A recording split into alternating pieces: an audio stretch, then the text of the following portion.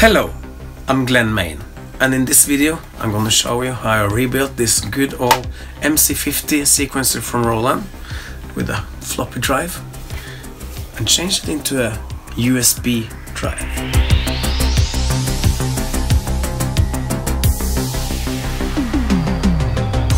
Along with the USB floppy disk emulator, you get the CD with disk utilities to make your USB stick be recognized as a floppy disk. There are two sizes of the screws on the MC-50, so be sure to organize them well.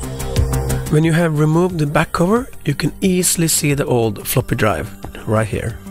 Now you can easily remove the 4 screws holding the bracket, and of course remember to take away the cables on the back.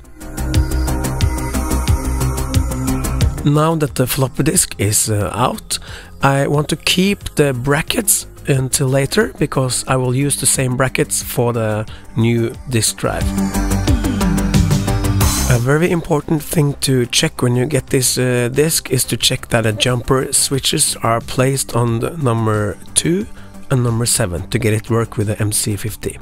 The next step is really not a must, but when you're into your machine, then it's so easy to remove this print and take away the rubber on the back of the buttons and clean it up and give your machine a little spa treatment before you put it back together.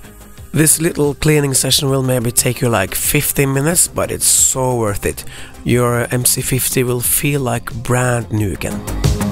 So now you have come to the point where you can put in your new USB drive into your MC-50.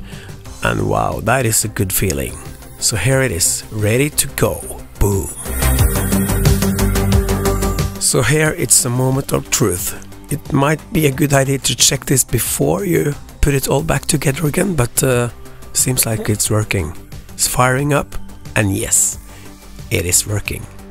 So now it's time to try it with the USB stick in the drive and see if we can get the familiar sound, the so well-known clicks from the metronome. It's working perfectly.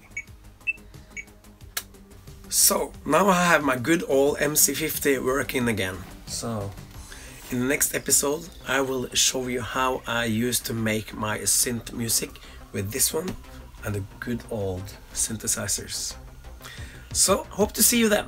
Please subscribe to my channel to see more of my studio and my synthwave music made by real authentic 80s 90s stuff.